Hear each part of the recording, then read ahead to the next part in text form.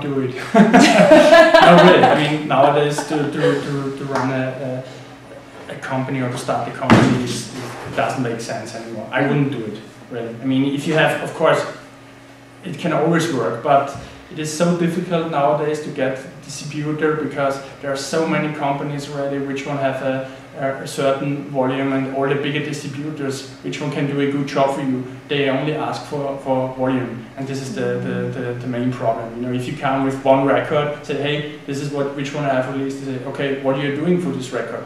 How much money you will invest in retail marketing?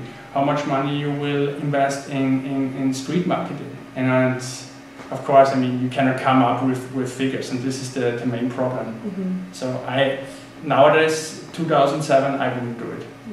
Okay. So it's not really very, I know it's not really very positive answer. No, but you know what? It's a realistic answer, and that's what we're doing here. I mean, it is, of course it can work. If you have your own band, and you know, and if you play a lot of shows, and of course it can always work, but you know, you must be in a lucky position. Like you said before, you must be at the right time in the right place, and it's always like this. Mm-hmm. Mm-hmm.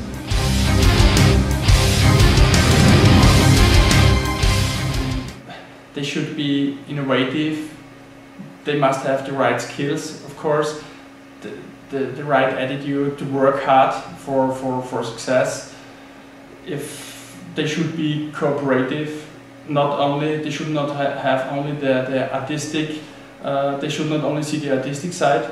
So it must be a cooperation between record company and the band. And if a band doesn't have an attitude like this, I think everybody will stay away. But it becomes more and more difficult because all record companies or established record companies are searching for established acts, of course, bands, which one know how the business runs, because all newcomers, you have to explain everything to them, what they have to do, and it's really a lot of time you have to invest as a record company in a newcomer, and this is why everybody or all the record companies prefer to sign established bands. But of course, if the music is great, if it is innovative, if they have the right image, there are so many aspects you have to consider.